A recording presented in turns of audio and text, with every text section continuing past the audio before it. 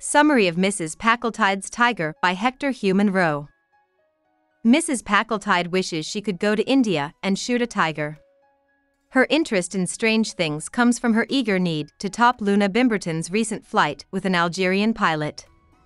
Only a tiger skin and a lot of press photos could beat that, she says.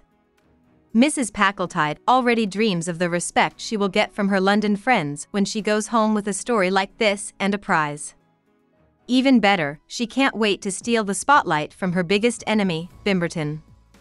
In fact, Mrs. Packletide plans to show her foe how proud she is of her achievement by having a lunch party for Bimberton and putting the tiger skin on display. She will then give Bimberton a tiger claw brooch as a gift. Mrs. Packletide gives 1,000 rupees for the right to shoot a tiger in India without putting in too much effort or risk. Lucky for Mrs. Packletide, a village offers a shooting trip where she can shoot an old, almost tame tiger from the safety of the village's borders. The people in the village work hard to keep the tiger inside the village until Mrs. Packletide comes for the big photo shoot. The tiger is so weak and probably sick that the locals are glad it lives until Mrs. Packletide gets there. Loona Bimberton, who has been Mrs. Packletide's paid friend for a long time, goes on the hunt with her and complains loudly to the village headman about how much Mrs. Packletide is spending on a boring big game adventure. The goat is tied up as bait, and the two wait for the tiger to come near it while they rest on a tree perch. When the tiger shows up and sees the goat, it lays down out of exhaustion and slowly walks toward its prey. Miss Bimberton is always looking for ways to save money, so she tells Mrs. Packletide to shoot the tiger before it eats the bait so they don't have to pay more for the goat. Then, when Mrs. Packletide's gun makes a loud shot, the tiger jumps to the side and rolls over dead. Mrs. Packletide and the other people in the town are very happy about the good shot. Loona Bimberton is the one who figures out that Mrs. Packletide shot the goat instead of the tiger, killing it. It looks like the old tiger was scared to death by the loud sound of the gun going off. Mrs. Packletide is upset, but she doesn't mind posing for pictures as a prize while she acts to have killed the big cat. She is happy with her lie because she knows that the locals and Miss Bimberton will go along with it because she is paying them both. Photos of Mrs. Packletide and her dead tiger end up in newspapers as far away as America and Russia, while at home in London, she enjoys the attention of her adventures by holding a high society lunch party and giving Loona Bimberton a tiger claw brooch as planned.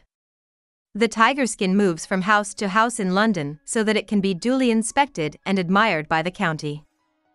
Mrs. Packletide's crazy plan gets even sillier when she goes to a costume ball dressed as Diana, the Greek goddess of the hunt.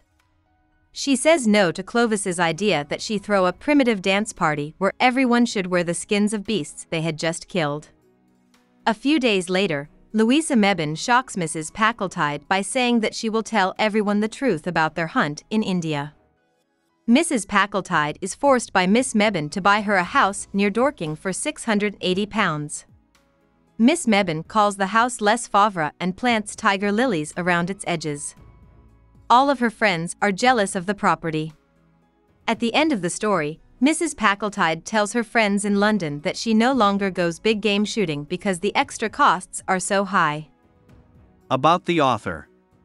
Munro was born in Burma when it was still a British colony. Hector Hugh Munro was better known by his pen name, Saki, but he was also often called H. Munro. When he was 2 years old, his mother died. Saki's grandma and aunts took care of him and his brothers while their father kept working for the imperial police in Burma. After going to a good boarding school, Saki, like his father before him, joined the colonial Burmese military police and was sent to Burma. After 2 years, Saki got malaria, so he went back to England. He started out as a writer, writing with a sarcastic sense of humor that was critical of Edwardian British society. This sense of humor is also present in his stories. Saki went on to work as a foreign reporter in the Balkans and Russia, an author and a short story writer. He never got married, so he might have been gay, but the politics of the time would have made him keep this a secret. Saki was 44 years old when World War I began, which was much older than the minimum age to join. But he chose to fight as a soldier on his own and turned down a chance to become an officer. During the Battle of the Yonker in France in 1916, he was hiding in a shell hole near Beaumont-Hamel when a German shooter shot and killed him. Hope we summarized it fully and you liked it. Please hit the like button and subscribe to our channel so that we are motivated to create more videos.